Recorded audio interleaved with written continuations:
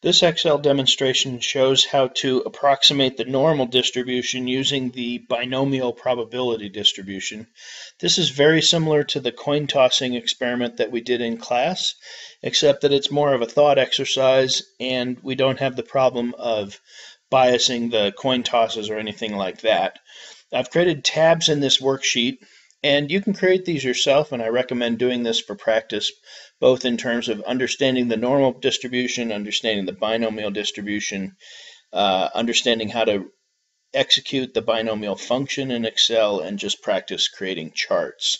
So this first tab, I have the binomial with n equals 2. In each of these examples, you'll see that I've chosen probability p is equal to 0.5. In cell B3, I've put in the number of trials, in this case 2. And then I have just filled in both x and p of x in the table here.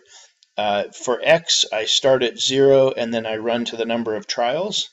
For p of x, it's a little difficult to see in the video and I can't make it larger. I've used the binom.dist function in Excel 2010. That's the equivalent of the binom.dist function in Excel 2007. It takes 4 arguments. In this case, the first one is x, which I've pointed to on the left, in this case A7. The second one is B3, which is n. The third input is B2, which is p. And then the fourth input is false because I want the probability for that particular number of successes, not the cumulative distribution. So once I've copied that formula down into each of the other cells, which you can see by inspection, then I simply create a chart, and I edited the chart so that there's no gap between the bars, and I cleaned up the x-axis to be equal to put a little label on it and so forth. But let me run through the different examples where we vary the number of trials from 2 up to 256. So this tab shows where n equals 2. The second tab shows where n equals 4. And notice what's happening to the bar chart or histogram at this point. When n equals 2 here, it's very irregular. It's actually pretty hard to tell that it's a bell-shaped curve at this point. When we make it n equals 4, we start to get a little shape on it. When we double the sample size to n equals 8, we're already making pretty good progress. Still not a smooth curve, obviously. If we go to n equals 16, still not smooth, but getting smoother, and so forth. This is n equals 32. This is n equals 64, and by this point it's getting pretty smooth. We can make n equals 128. We can see a few of the jagged edges, and by the time we make n equal to 256, we've smoothed off most of the jagged edges. Keep in mind that this is still technically a discrete probability distribution with only 257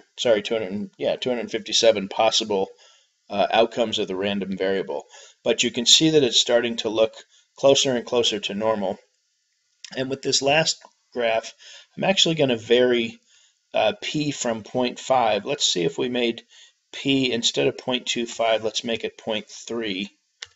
Let's look what happens to the graph. Notice how it shifts over, which is what we would expect because now the probability of success is only 0.3. So instead of an average of 128, which is 256 times 0.5, it would have an average of 256 times 0.3, which is about 77 or thereabouts. I'm going to put that back to, and I can make that even 0.9. We can shift this thing around. Notice as we get it to the extremes, well, you can't really see it on this graph, it's not quite symmetrical when we do that. Technically speaking, it wouldn't be symmetrical unless we had p equal to 0.5. But I'll show you the impact on symmetry if we go back to one of the smaller sample sizes.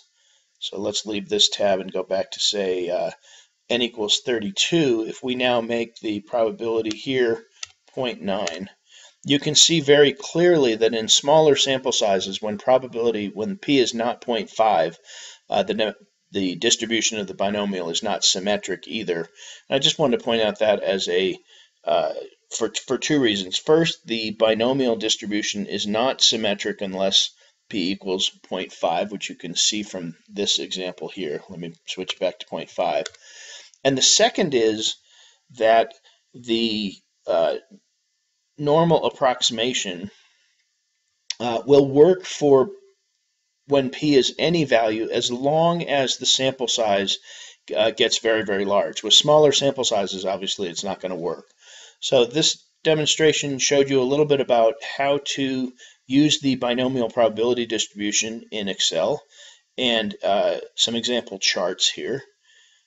Mainly, I want you to review your understanding of the binomial distribution and how it approximates the normal distribution as the number of trials gets very, very large. I will also do a separate demonstration just showing the binomial distribution function and how it works in the binomial file provided by the publisher.